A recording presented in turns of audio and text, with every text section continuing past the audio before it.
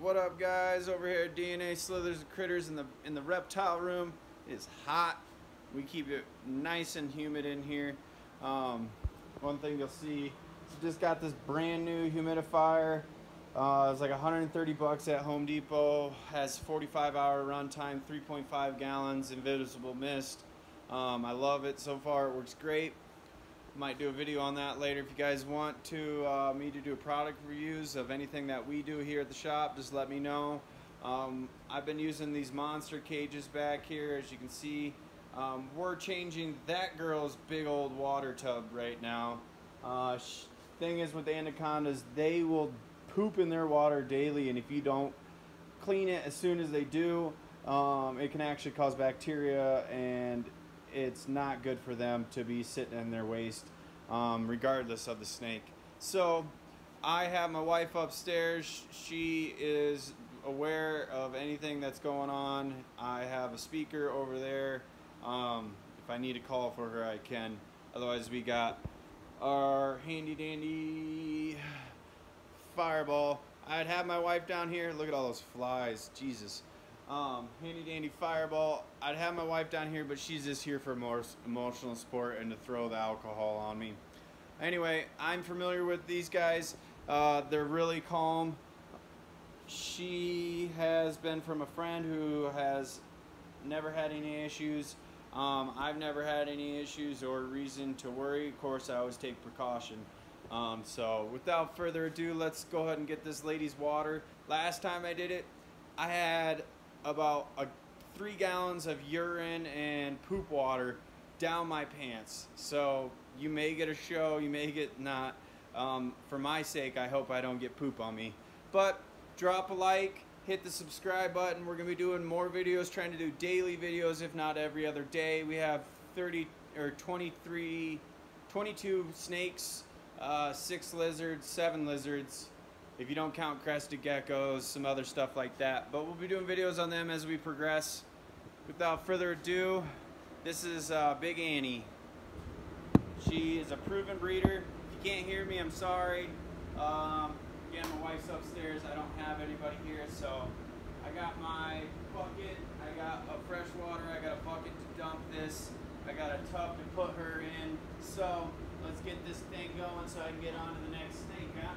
And to the next video. Looks like she pooped over here, so I'll be having to clean that up. One thing tricky about a tub this side, you really got to be careful when you're pulling her out, because otherwise it's going to spill everywhere. So what I like to do, give her a little head tap, let her know it's me, not food. She weighs around 83 pounds, guys. She's a big snake.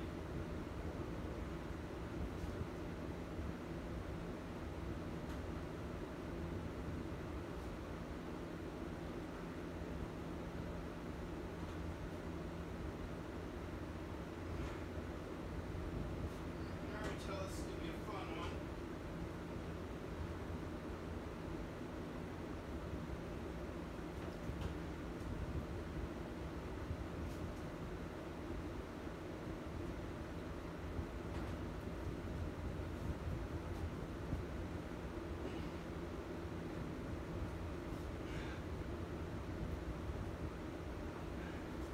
Look at this girl, she's just massive.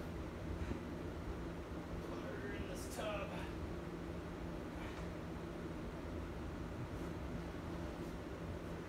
Gotta put that lid on her.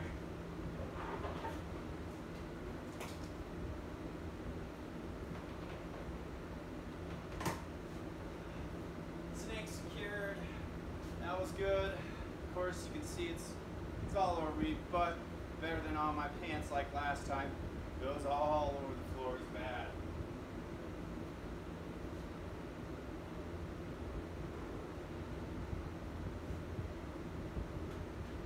You do not want to put freezing cold water back in there, because that could put her in shock. So you want to make sure that water is up to temp and on point, because because you don't want to do that to them. You know, it'd be like us jumping in a freezing cold shower after we've been in 80-degree water. It's going to be a bit of a intense change, more for them than it would be for us.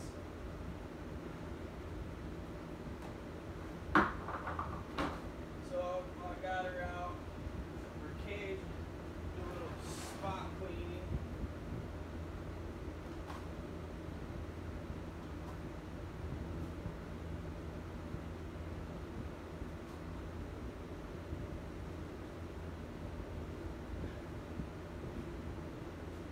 Throw some dry, we use Repti-Chip here. I'm going to throw some of that in there, just kind of dampen it up or soak some of that moisture. Oftentimes when she gets out of the water, it rises and spills out. They like it really humid, but I'm more worried about bacteria. Of course, you know, we change it every 2 weeks, but between then and now, you know, you get 60-70% humidity in the room with 80 or 90 in the cage. You know, that's quick warm weather or warm environment. That's quick for breeding bacteria, and we don't want that.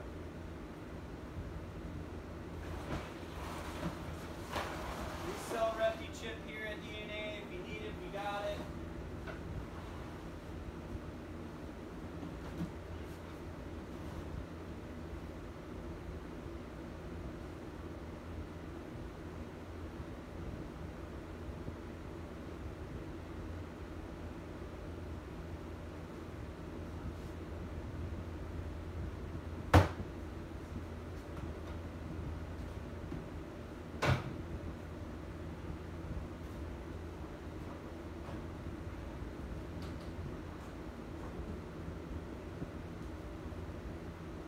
Fresh bucket.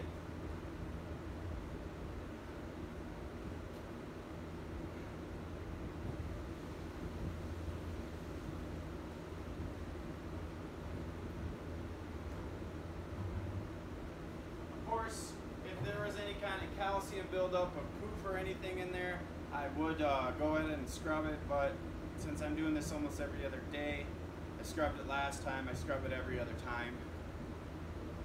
As long as there's not poop on it, of course. So now that we got her all settled back in and she's ready to go back into her cage, what I usually do is I'll put her into the other side. It seems to work a lot better that way.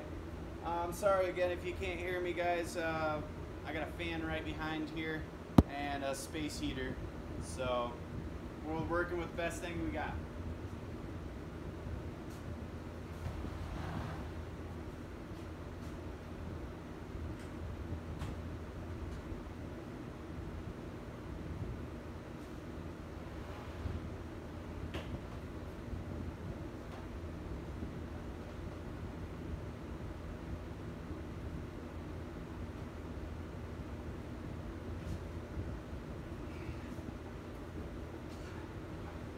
Now, when you're handling a snake this big, you definitely don't want to ever drape it across your neck.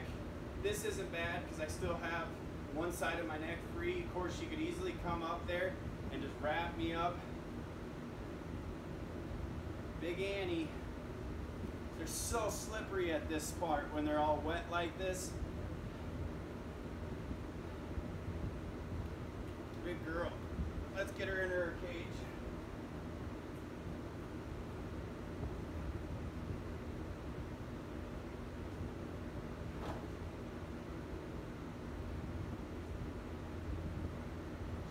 Going back into that water.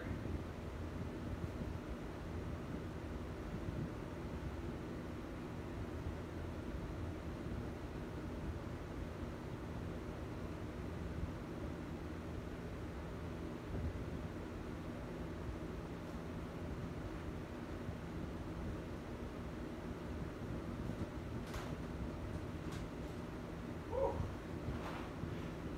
Sweating in here, guys. It is so hot.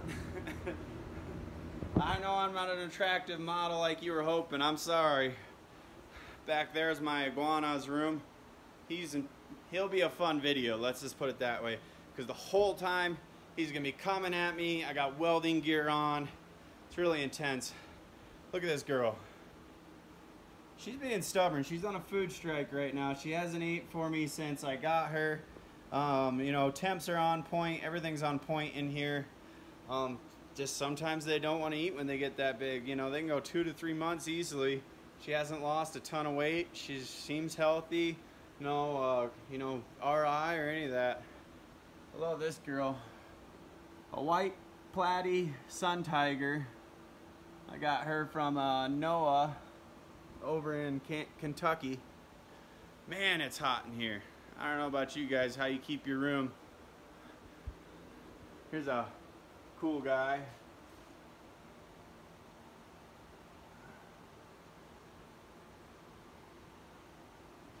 So he takes dumps like on a daily. It's just insane. Look at her though. Just slowly creeping around. As soon as I open this thing, look at that. She just pushes on that thing. What's up, girl?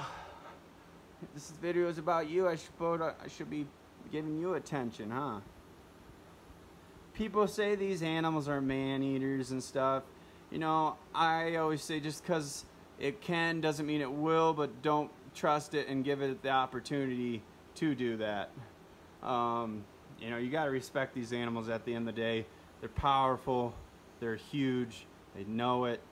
You know, I personally, when I first got into snakes and retics and all that, I was not scared. But when I started doing snakes, I thought people like me were crazy. I'm like, why would you want a snake that could eat you? That's just too much power for me. For me, I come to respect them and know that this is an animal that you have to truly be on your guard with at all times and prepare for something that could happen. But as long as you're properly handling them, you know, majority of the time it won't happen. But if I come in here marinated like a rat after being in the shop all day, breeding rats and stuff, cleaning tubs, you know, that's, you know, shoot first, ask questions later. That's where they're at with this. And you know, it's not their fault that I didn't shower before I came, so why hold them to blame? And these animals, people worry about what if it gets out. You know, I live in Colorado. It won't do well in the cold, let alone the dry climate for these particular animals. They need humidity. They can actually get sick from not having enough humidity. You can get up to 30 feet. The females are bigger than the males. I personally love the big animals. I got a good food source, so why not, right? This girl is super skittish. Oh, she's got some poop in the back. I'm gonna have to clean that up. I won't do this one till later tonight when my wife is down here with me, just because she is aggressive. You gotta watch out for her. But you guys have a wonderful day. Believe in all you guys. I hope you're doing good, having a great day.